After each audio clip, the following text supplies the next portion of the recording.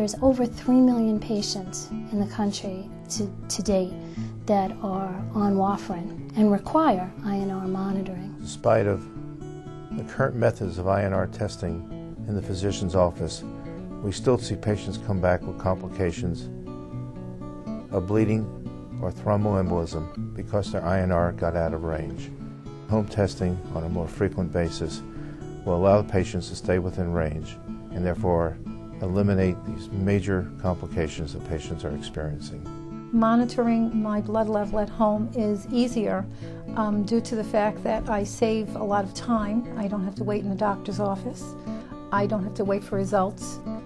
The results are immediate. I can go anywhere in the world, and I do have the ability to test and call in my results.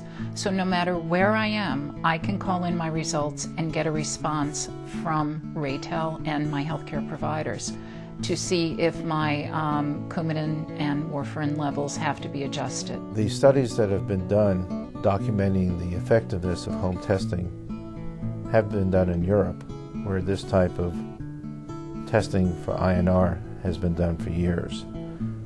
I think the data is strong and will be easily accepted as evidence-based information for doctors in the United States.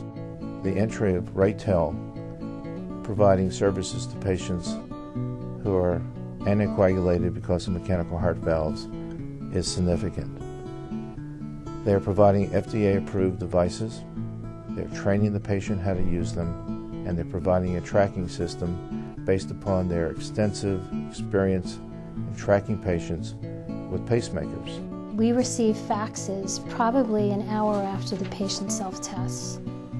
So we never worry that we're missing something or the patient is in any danger of any kind. When a surgeon discusses valve choice, the major discussion in regards to mechanical heart valves, since they have the durability advantage over tissue valves, all centers around anticoagulation. Taking the drug, what are the hassle factors, how frequently do you have to be tested, and the anxiety of how anticoagulation will change your lifestyle. If a physician asked me if I would recommend self-monitoring for a patient, I would definitely say yes. I'm very happy with my lifestyle, and I have Raytel to thank for that. They have given me my life back.